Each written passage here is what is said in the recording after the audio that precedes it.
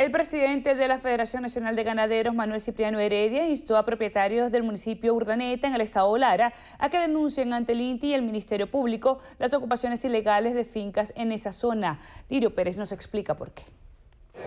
Productores de los límites LARA FALCON temen que la ocupación del FUNDO Zum hace 6 meses se repita en otras fincas. Pidieron la mediación de Fedenagas para evitar que la preocupación afecte el programa de desarrollo lechero que permite obtener 7 litros por vaca cuando el promedio nacional es de 5 diarios. Aparentemente es una situación de los consejos comunales con algunas personas interesadas en quitarle esas tierras, pero el INTI aparentemente no está actuando.